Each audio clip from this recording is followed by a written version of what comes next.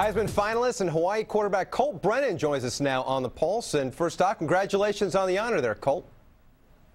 Thanks a lot. I appreciate it. How much did you think June Jones's last-minute lobbying helped you to get to New York?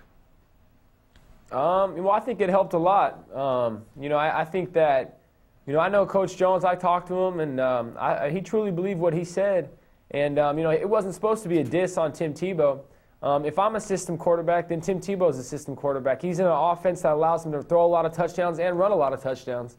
And Coach Jones gave a lot of great examples of that. He said he had like 15 touchdowns that were under 4 yards.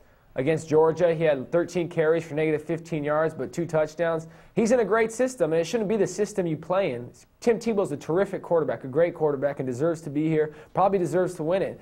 But just because he had a great year and he's in a great system doesn't mean it should be knocked down. Just the same for me. I think that was Coach's point, to see how it's felt for the past 3 years to be called a system quarterback. Well, let me ask you this. If the roles were reversed and you were playing at Florida and Tebow was at Hawaii, do you think you would still have the same results?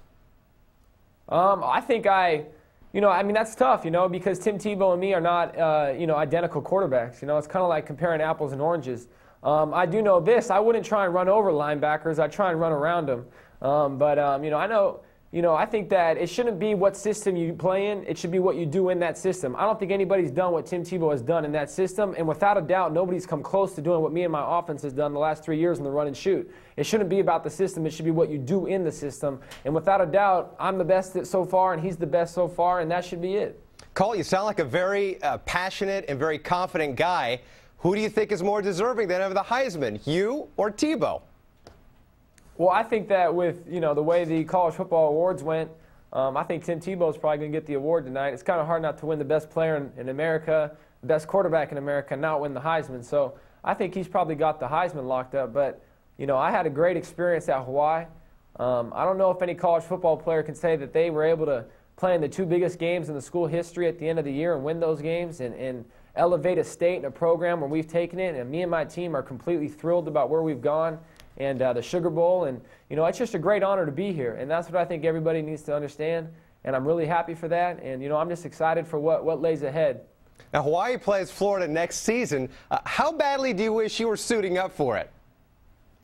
Yeah, it's going to be a great game. Obviously, I know that they're licking their chops down in Florida, especially after the comments Coach Jones made. But Coach Jones is excited, and I think the whole team's excited. We've never backed down from playing big-time teams.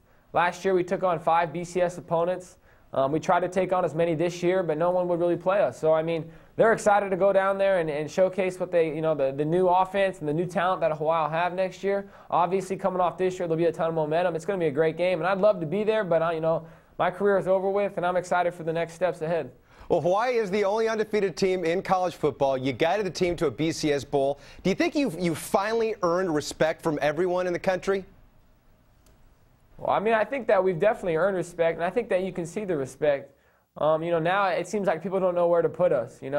We've done so well, but how good are we? And that's what the Sugar Bowl is going to give us a great opportunity to do, is to come out and really, give some respect to what this team has accomplished, not just this year, but over the past couple of years.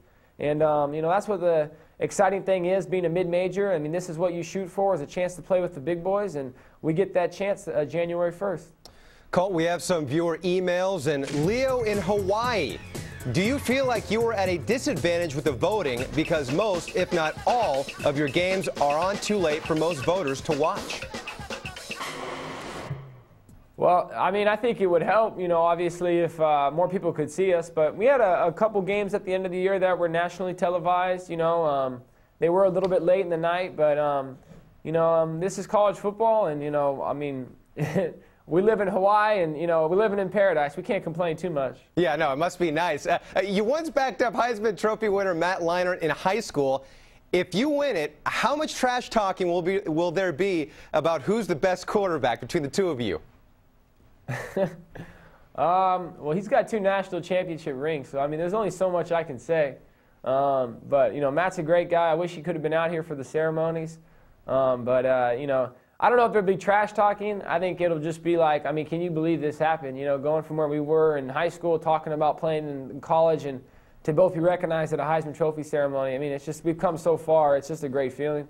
We have another viewer email. This comes to us from Bobby in Minneapolis. Colt, I read the article about you in ESPN, the magazine, and wanted to know just how much Hawaii's island love has helped your life inside football and out.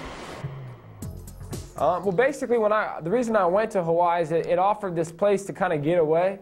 And, you know, I wasn't going to Hawaii necessarily just for football. I was kind of going there just to kind of regain my life and figure out what I wanted to do. And Hawaii gave me that confidence to really decide, hey, you live your life however you want. People out there, the thing they do best is they know how to enjoy life. And I love that about Hawaii. And I think that when I went out there and I got comfortable living, I got comfortable with the life I was living, that's when football really took off for me. And I think it's important. I think if off the field you got things taken care of, it makes it a lot easier on the field. We have another question from Hawaii, this one from Isaac. Colt Brennan, mahalo for this exciting season. What would you say has been your greatest accomplishment as a Hawaii Warrior player? The greatest accomplishment for me, definitely when I came back from my senior year, there was only one thing I was looking to do, and that was to go 12-0 and go into a big bowl game. And, you know, it was a team effort. Obviously, I missed 2 games because of injury. I was knocked out of 2.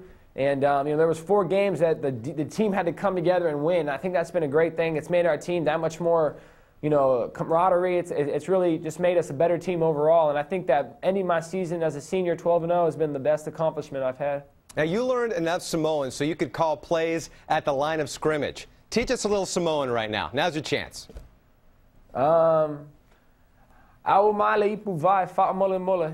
I just asked the girl sitting behind the guy behind the camera to bring me a cup of water. Please don't ask me to repeat that, Colt. Just like what you said. You said it perfectly. Hey, Colt, a great talking with you. Congratulations on the great season, and have fun tonight, and good luck. Thank you very much. I appreciate it, guys.